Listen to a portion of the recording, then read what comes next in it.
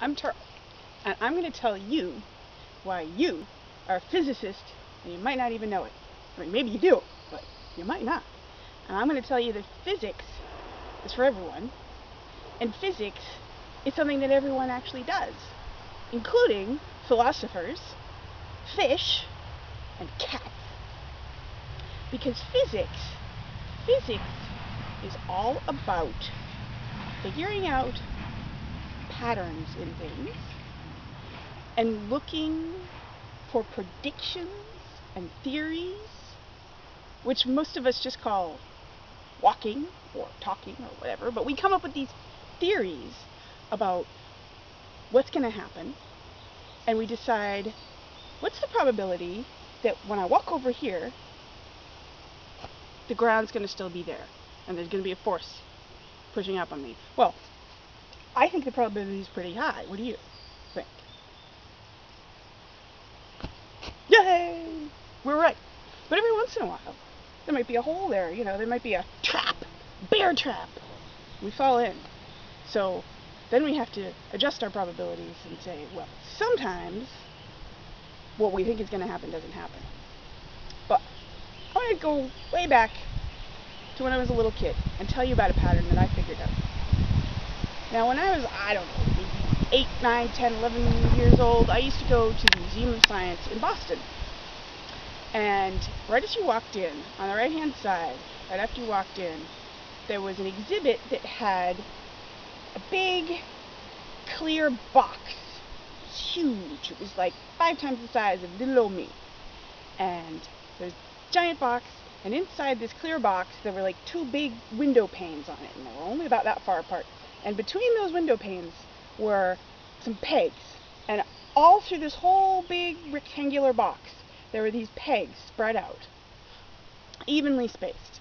And then at the very top of the box, there was a little machine that would drop little balls, little plastic balls, wooden balls, I don't know, little black balls. And they would fall down these pegs, and they were going boink, boink, boink, boink, boink, boink, boink, boink, boink, boink, boink, boink, boink. And then another one would come down, boink, boink, boink, boink, boink, boink. And it was random. They would fall in a random order. And I would just sit there and stare at these balls. And then at the bottom of this pegboard were a bunch of slotted columns where the balls could fall into, so that they didn't just collapse and they wouldn't bounce off of each other. So you would see where they landed. And what was amazing is all of these balls falling randomly. At the bottom, there was this perfect curve, this perfect hill of balls. Just like a beautiful, perfect mound of sand or a mountaintop. But it was just perfect. It would go up and then down. And there, right at the bottom, there were just a few balls on the edges, and there was a big pile in the middle. And it was like amazing that all this randomness could be totally predictable. How is that? My little 10-year-old mind said, huh. Fast forward like about 30-something years, and I'm an adult, and I'm going through a whole bunch of challenging, emotional, all kinds of stuff. And I'm trying to figure out why. Why is all of this happening? Why is my life so crazy? Why is the world the way it is? And so I started delving into philosophy. And you could hear from philosophers all sorts of interesting theories. There were the people who said, oh, it's all one, we're all connected, we're all a part of this greater whole. I'm like, yeah, that makes sense. And then there were these other people who said, there are 2 forces in life. There's the yin and the yang, the male and the female. And I was like, yeah, that makes sense too. And then there were these people who said, oh, there's a trinity, there's this balance of the triangle, here, and here, of balance of forces. And then there were the people who said there were 4 forces, there were solids, liquids, gases, and energy. Or the Wiccan folks who said that there are 4 forces and that there are earth, water, air, and fire. And I was like, yeah, okay, but why are all these different philosophies saying all these different things, which all make sense? And I was like, how does this work, all of these different categories? So, came up with this idea of figuring out how to categorize stuff. So I'm going to show you this. I got a pile of rock. And here's my pile of rock. Right there. There's my beautiful, lovely pile of rocks. Most of them came from the beach. And there's some shells in there too. So I decided to start figuring out how to sort these things.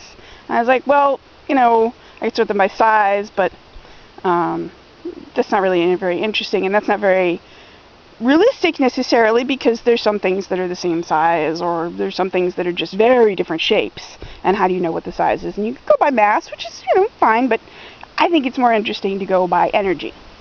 And while everything here has energy, even though it's pretty, you know, immobile right now, what it is it's giving off light, which is energy. The light is going into the camera so you can see it. So that's how we know that it's producing some energy, or it's at least reflecting some energy, in this case from the sun. So anyway, so I decided to sort my things by light. And so I'm going to put my dark things over on one side over here, and the light things on the other side. And it's going to take me a little bit. And this is what's cool, is that we don't need any fancy electronic equipment to do this kind of physics. It's just, you know, your eyes. You look at it and you're like, oh, yeah, that's lighter than the other one. Yeah, I guess so. Yeah, that's light. Yeah, it's kind of in the middle. You know, it doesn't have to be perfect. But and what's also interesting is, you know, you wonder what other people see with this stuff. You know, some of it. Like, would a bee see something different? And what about this one that's kind of a redder color? You know, is red closer to the black or the blue or the white? I don't know. If we did have some fancy measuring equipment, we could measure the actual waves of electricity, waves of light that are coming off of these things, and then we could tell exactly which waves were longer and which waves were shorter, and that's how we would know. But why did I put that over there? But for now, we're just going to do a nice little simple experiment where we don't need any fancy equipment. And oh, that one definitely goes over here, and that one goes over here. Alright, so we've done a pretty good job here of getting half of the things that are light, the lightest half of our universe, our whole universe. Everything was connected before, but now, hey, it's not connected now. It's separated. So now we have two things. We've got our yin and we've got our yang. Or maybe that's yin and that's yang. I don't know. You just said it. So anyway, so there are two categories. Wow, yay, we did that. Well, that's not very exciting. So now what? How do we get 3 out of this? How do we get 3 categories? Well, okay, let's do it again. Let's divide this pile over here into the lightest and the darkest ones. Put the lighter ones the lighter half over here, and the darker half over here of this pile. Yeah, I think that goes over there. And that gives us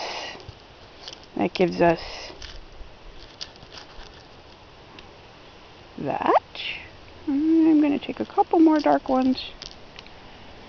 And now I'm going to take half of the lighter half of this pile, move it into with this pile to get us 3, because we're trying to make 3, remember, not 4. And I don't know, some of these are...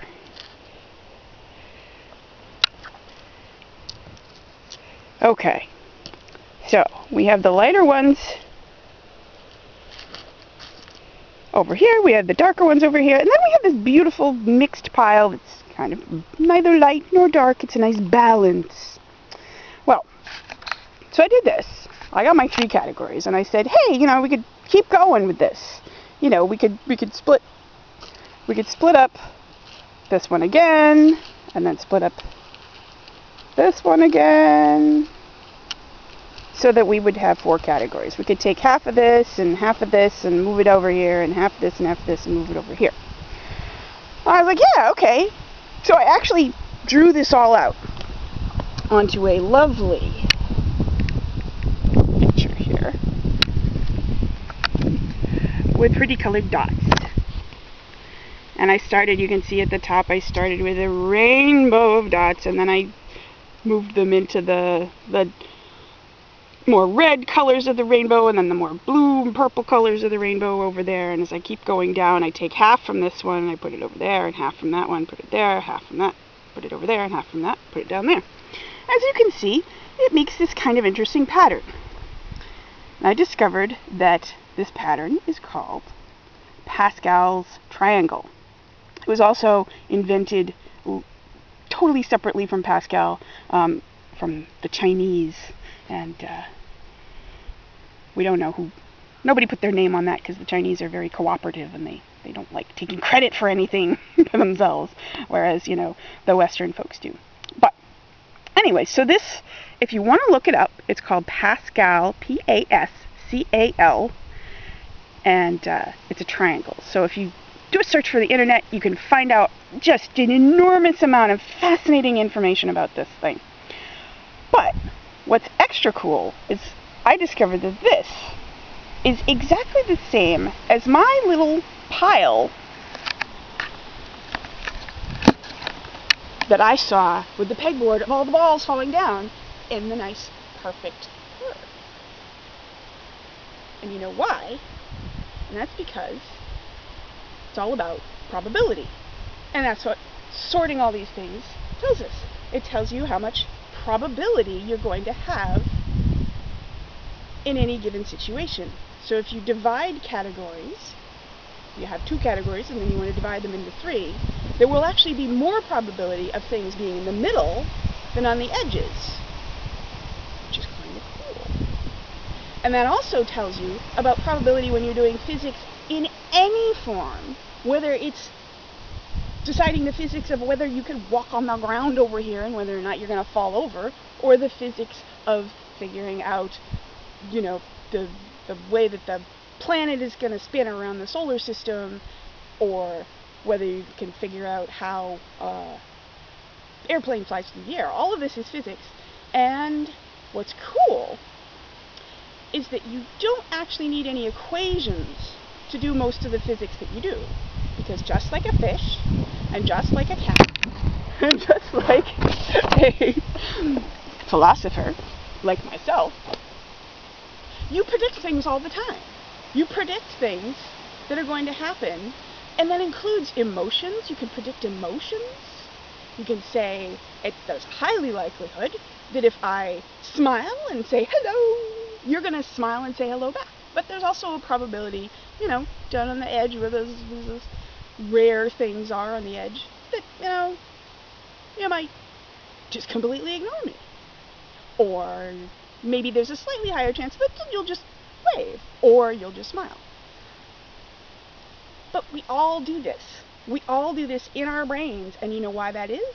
That's because we're all made of physics. We all follow the laws of physics. Fish, cats, philosophers, and everyone else actually follows the laws of physics.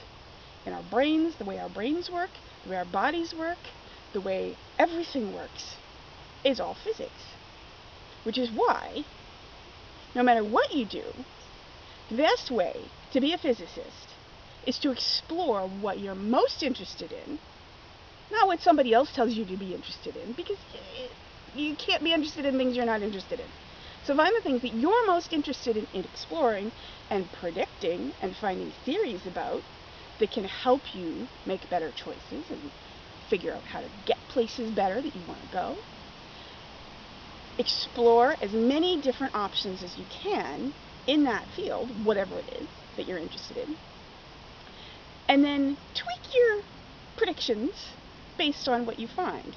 Say, most of the time this happens.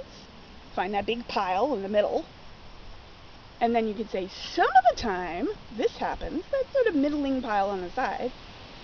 And then every once in a while, maybe this other thing happens. And that's how to do excellent physics. So now that you know that you're a philosopher, you can figure out what you're interested in and go out and be not only a philosopher, but a physicist and whatever else you want to be. And you can do it in an excellent way. And you don't need math equations. You don't need complicated symbols and things. Although if you want to use those and they work for you, fantastic. Those are great for some people. I happen to not be able to comprehend them. I have a weird brain that says, gobbledygook. It's just the way I am, I guess. I don't know. But what I can do is I can do these actual experiments with my hands. And then I can go out and I can figure things out in my head, and I can draw diagrams, and I can map things. And if that works for you too, whatever. Whatever works for you to make good theories, to make experiments, and to test your experiments out, and then to use what you found in your real life, then you're a physicist. Congratulations.